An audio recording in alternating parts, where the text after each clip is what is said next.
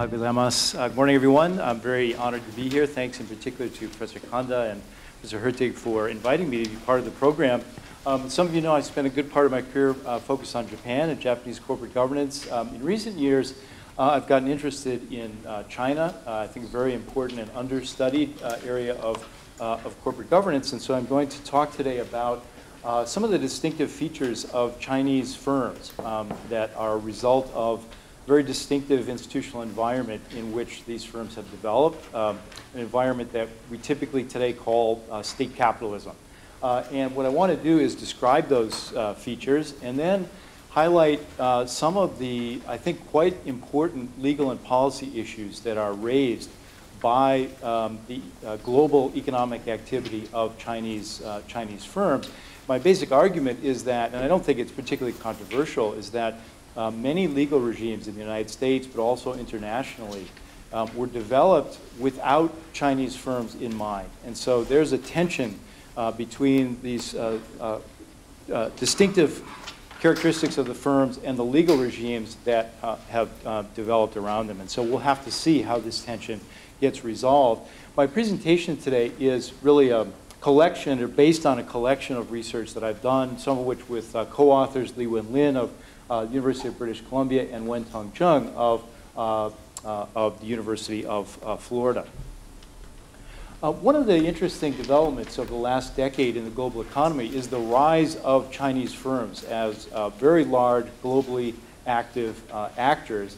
And you see the chart here. This is Global Fortune 500, the number of firms. You see that China has eclipsed Japan in 2012, about the same time that China eclipsed Japan as the world's second largest economy. And if the trend continues in a few years' time, China will have the largest number of Fortune 500 companies in the world.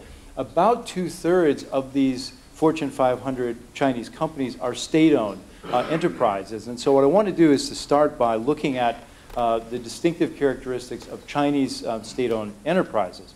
One way to get into this topic is to try to relate this to the varieties of capitalism literature. Those of you who are involved in corporate governance studies know that about 15 years ago, there's a prominent line of research trying to categorize countries according to the style of capitalism that they have. Shareholder-oriented capitalism, or what the variety of capitalism literature calls LMEs, liberal market economy. So a typical example would be the United States or the UK, where shareholder wealth is prominent. The primary goal of corporations is to maximize shareholder wealth. In contrast to that, or what this literature called a CME, or coordinated market economy, Japan would be a prime example of a coordinated market economy, less emphasis on shareholder returns, more emphasis on employee welfare and other stakeholders in the enterprise. So to this dichotomy, I think we can now add what I'm calling a state-oriented economy, or SOE. This is an economy in which state-owned actors are clearly not the only actors, but they're prominent actors, and their central place in the economy has had a deep effect on institutional development. And I think China is a primary example of a state-oriented economy. So let's look at what does shareholder capitalism look like in China, at least in the state sector. So at the top, these are some of the distinctive characteristics. So there is an agency known as SASAC, the State-Owned Asset Supervision and Administration Commission.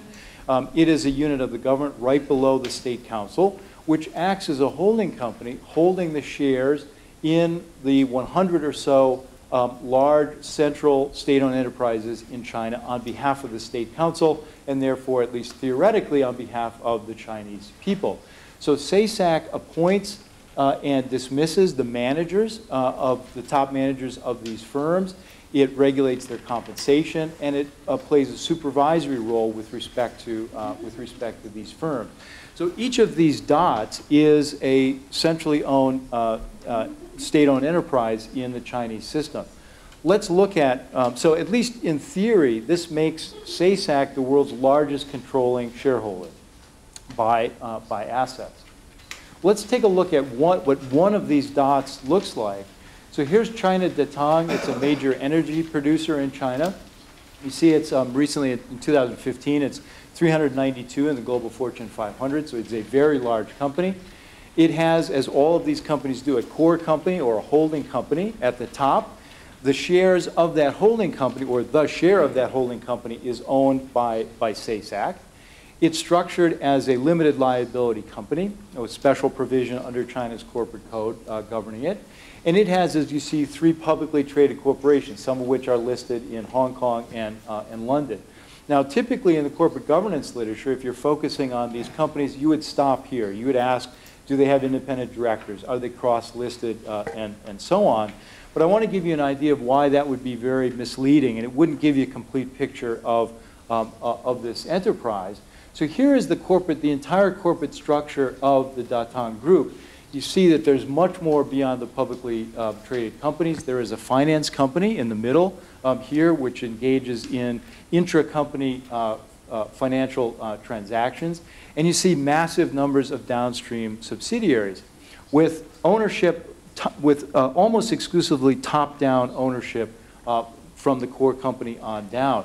Now, some of you may, looking at this chart, may be reminded of a Japanese keiretsu. At least visually, it looks quite similar to a keiretsu, but there's some big differences here. But in fact, this resemblance is not entirely coincidental. So the Chinese economic reformers in the 1990s were very fascinated by Japan. Japan's economy was booming at the time. It's a neighboring East Asian country, and so quite naturally, they looked to Japan as a model. But this is not the keiretsu system for a number of reasons. First of all, as I mentioned, all of the shareholding here is top-down. There is no true cross-ownership in this model. Why would you need cross-ownership in a model in which the state is the controlling shareholder? Cross-ownership would simply complicate the control structure.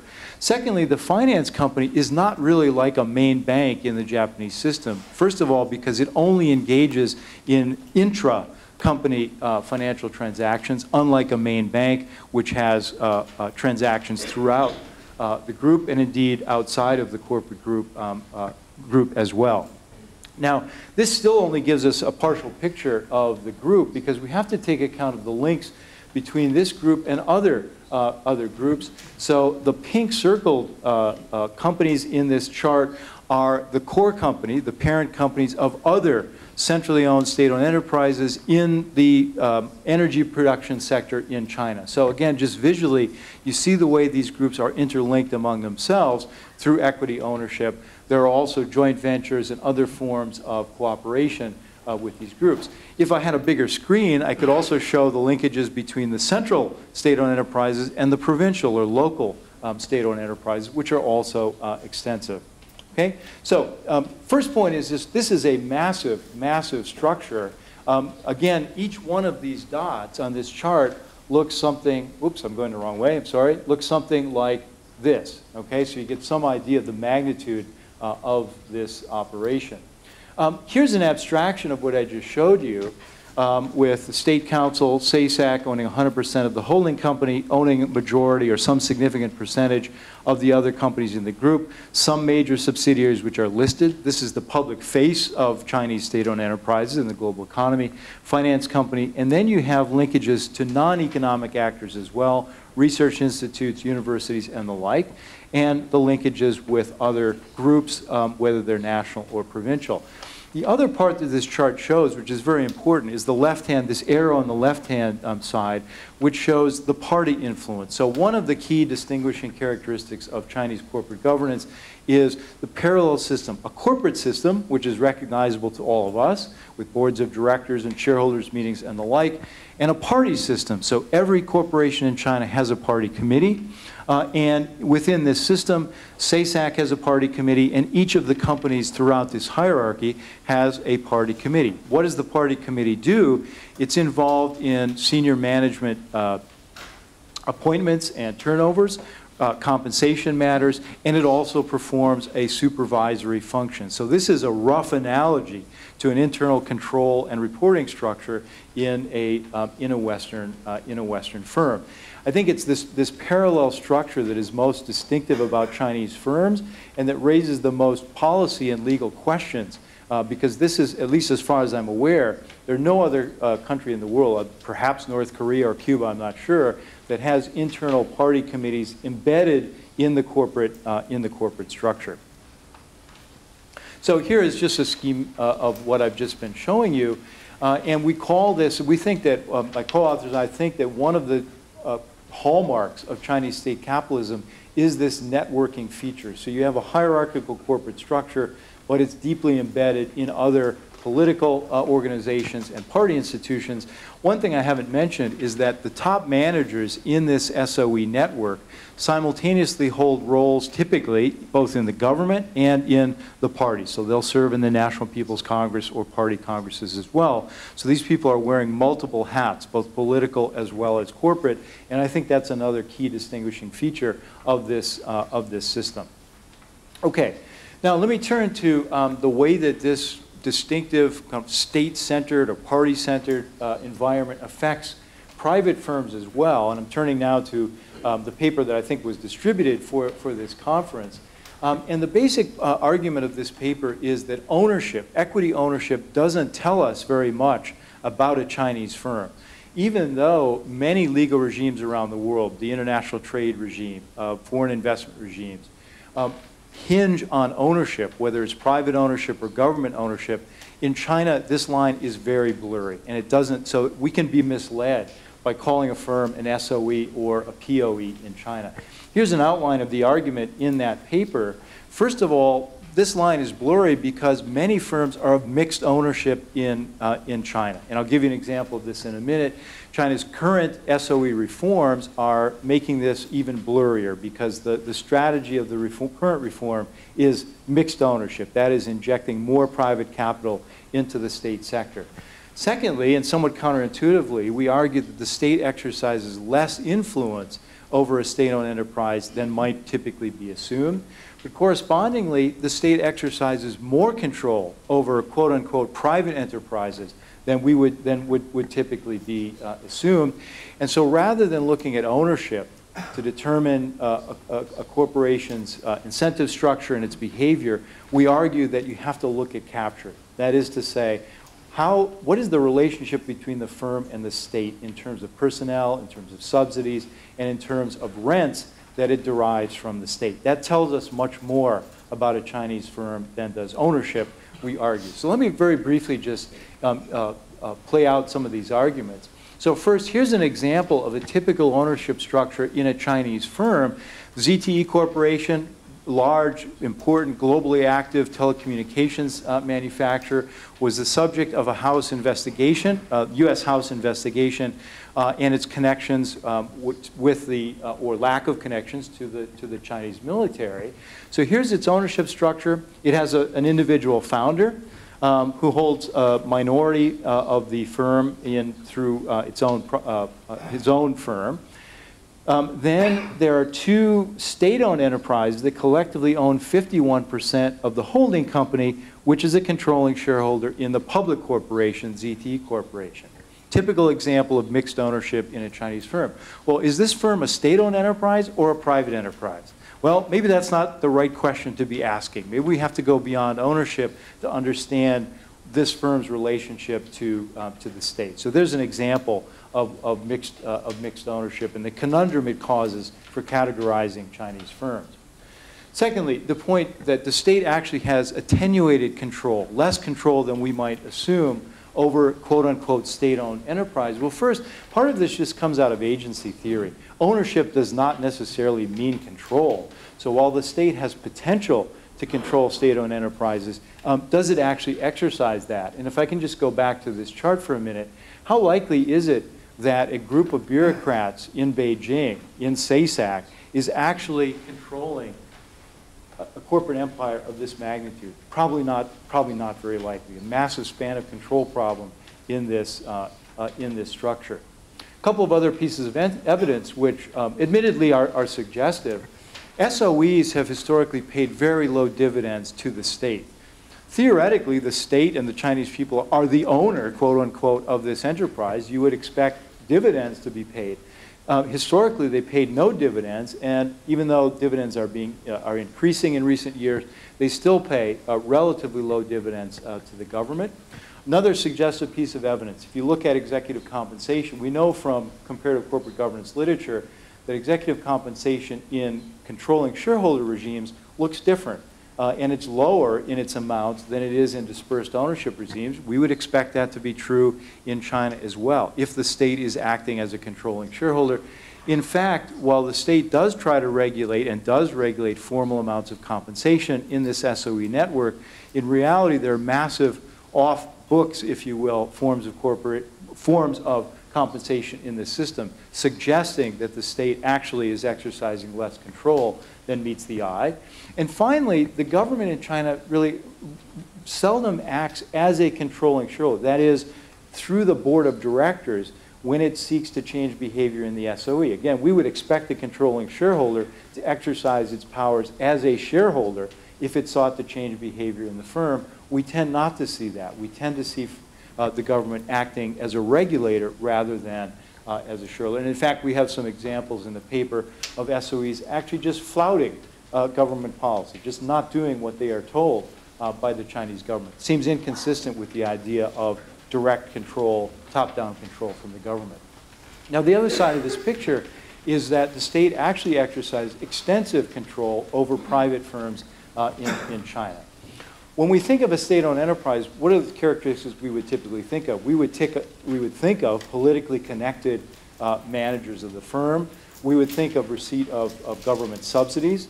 And we would think of sort of extra-legal forms of control. We would think that the firm would be following industrial policy of the state. Actually, if you look closely at private firms, and now when I talk about private firms in China, I'm talking now about the largest, most successful firms. I'm not talking about smaller enterprises.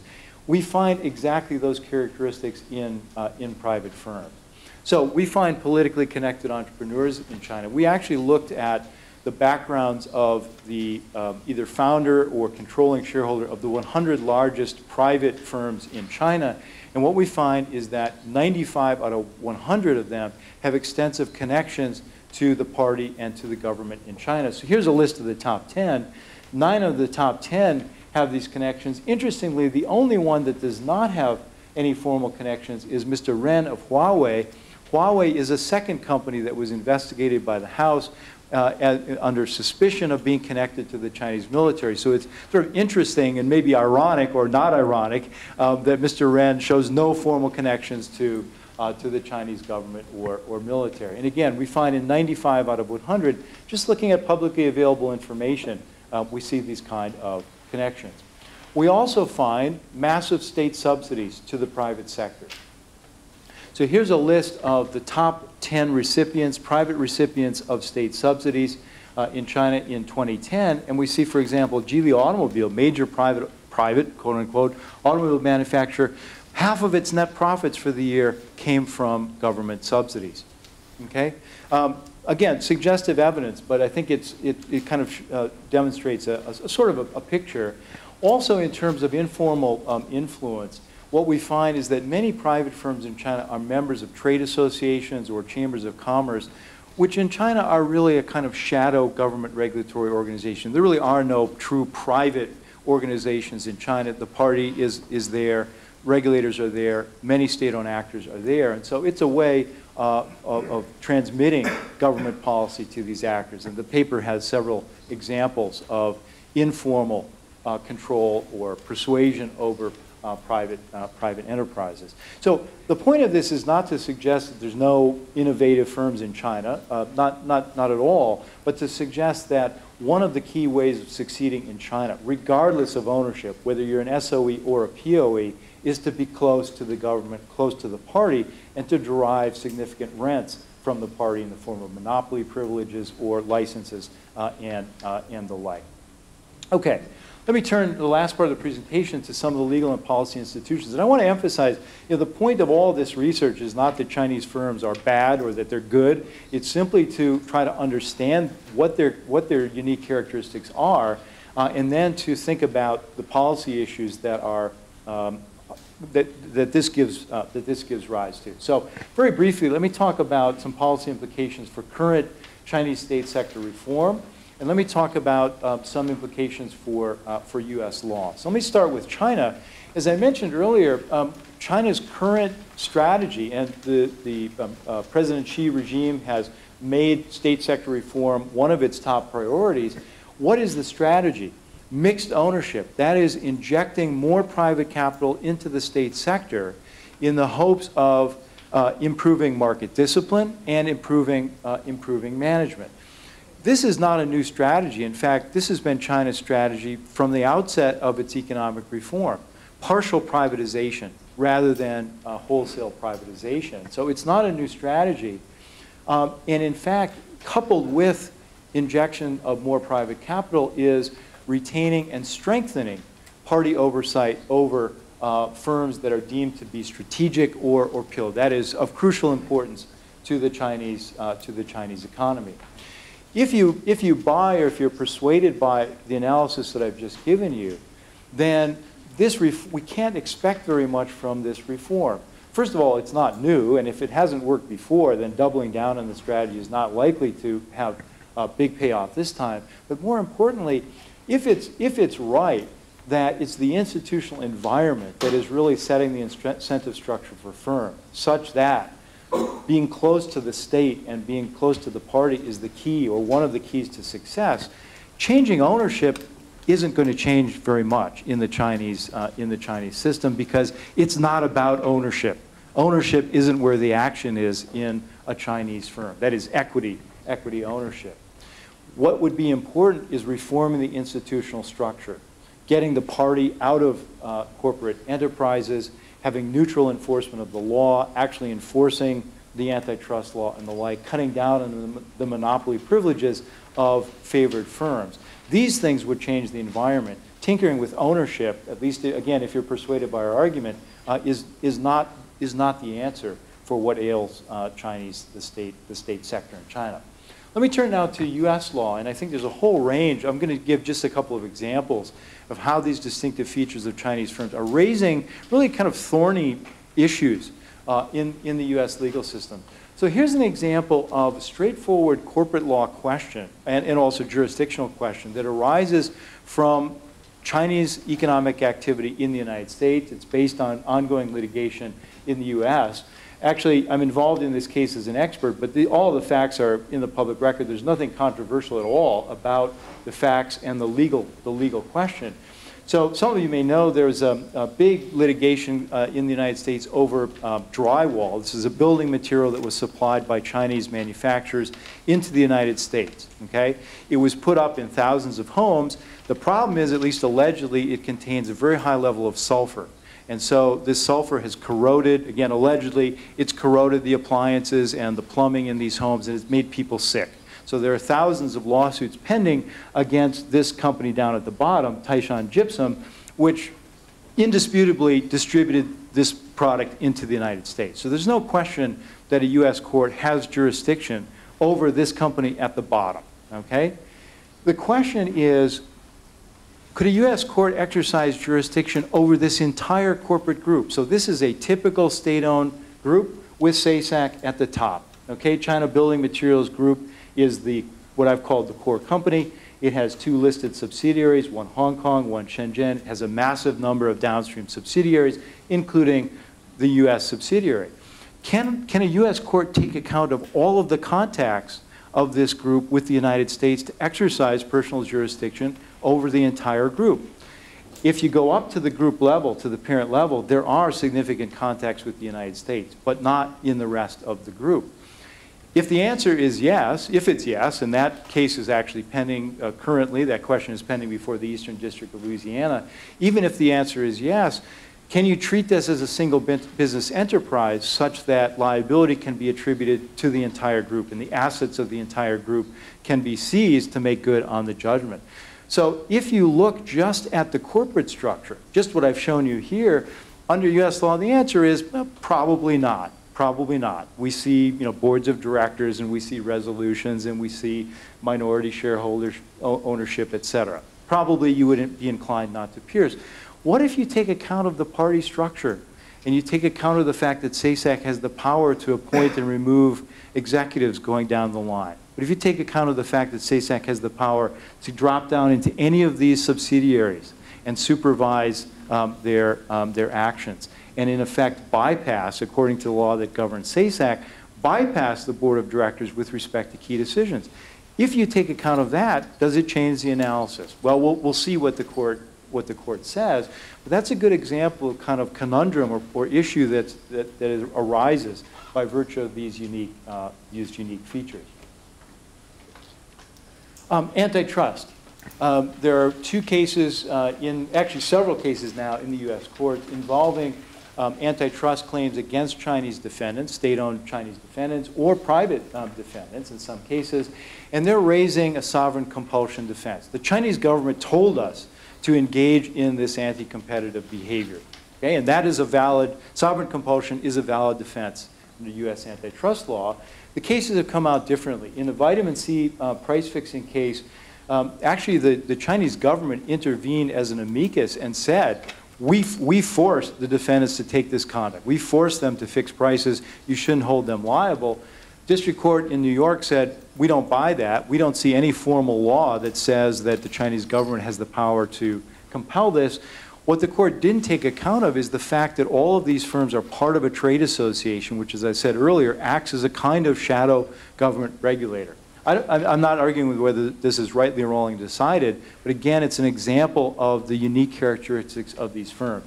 In a second case, a Pennsylvania district court involving alleged conspiracy to limit the supply of bauxite into the United States, the court did accept the sovereign compulsion defense, that in fact, by virtue of their membership in this trade association, the other informal influence of the Chinese government, this activity actually was compelled by the government.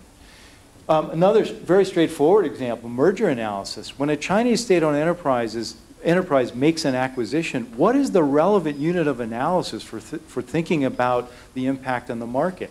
Do we only look at the actual acquirer? Do we look at the entire Chinese corporate group? Do we look at every group in a similar industry that's ultimately owned by SASAC? The European Commission has actually faced this question in two merger cases. What they said was, the only way we can answer this question is by diving deeply into the corporate structure to actually think about who exercises control and how it's controlled. We can't stop at equity ownership. So this is a good example of exactly what we think in our paper has to be done. You can't stop at ownership. You have to look at actual control. Now, fortunately for the European Commission, in both of these cases, having said we have to do this analysis, they said, well, actually, we don't have to do the analysis in this case because even if we took the broadest unit possible, the market impact wouldn't be sufficient to trigger our regime, our antitrust regime. But that's an example, I think, of the kind of analysis that is required when dealing with Chinese firms. Last example, and I'll go quickly through this, national security screening. So the United States, and I'll basically skip the detail here, but the United States, like many countries, has a national security screening process for acquisitions of control by a foreign entity of a U.S. corporation. And this process has been delegated to a committee called CFIUS, kind of odious sounding name, but it's a high-level committee comprised of the Treasury Department, State, Commerce, Homeland Security, et cetera. And they screen the potential acquisition, and if they want more information, they trigger an additional investigation, which usually results in the foreign buyer disappearing because it's become too politically sensitive. But you see down in the middle here, there's an automatic triggering of this 45-day investigation for quote-unquote foreign government-controlled transactions. It obviously raises the question, what is a foreign government-controlled transaction? Now, China, in recent years, has been the home country of the largest number of covered transactions under the U.S. national security screening regime, with the UK or Japan second. So many cases have resulted in investigations by CFIUS. I'm going to skip the CFIUS in action. What we argue in one of the papers, or several of the papers, is that because of these distinctive characteristics of Chinese firms, and because of the skepticism or the suspicion that every firm is ultimately linked to the Chinese government and to the party, I argue there's a kind of suspicion tax that is borne by all globally active Chinese companies. And it would be in their interest, actually, to be more transparent about their ownership, to clarify or to curtail links with the party, that actually they would benefit in their global activity by doing that. I don't know whether that's happening yet, but here's a good illustration, a current illustration of the suspicion tax. So a current proposed acquisition of the Chicago Stock Exchange by a company called Chongqing Casin Enterprise Group, okay? Chicago Stock Exchange is obviously a very important asset. It's part of the so-called critical infrastructure of the United States, which is one of the covered transactions for the national security regime. And CCEG is a very typical company of the sort that I've just described. It was formed out of formerly state-owned assets. It's active in areas that the government considers sensitive. And the chairman of this firm is a member of an industry group led by the mayor of Chongqing. So it bears the hallmarks of a Chinese corporation. Is it a state-owned enterprise? Well, not really. Is it a private enterprise? Well, not really. It's hard to say. It's really hard to categorize. So here's a letter that was recently written by 45 Republican senators to the Treasury Department, which has a big role in this screening process. The American market has little information about the acquirer, and it shares many of the traditional opaque qualities of a Chinese company. Should you determine that the acquirer maintains a close relationship with the government and therefore the military, and notice the way that the senators have conflated the government with the military, we would urge CFIUS to deny this transaction. So again, it's an illustration of the type of conundrum that's raised by distinctive characteristics of these firms and the suspicion tax that all of them bear in their global activity. So just to wrap up, state capitalism is dead, long live state capitalism. So SOEs have been around for a long time. People thought they were dead after the collapse of the Soviet Union. Well, they've come back in a big way, particularly with the rise of China. That's not the only place where they're active. Brazil and India, et cetera, they're still active. So state capitalism where SOEs are dead, but long live SOEs. I think there's many very important policy issues raised by these firms. Again, not suggesting that the Chinese firms are good or bad. It's simply to highlight this tension that many of these regimes simply don't contemplate large, globally active economic actors of the sort that Chinese firms are today. So there's a tension there. How will it be resolved? Will Chinese firms change, or will these regimes have to change to accommodate them? Thank you very much.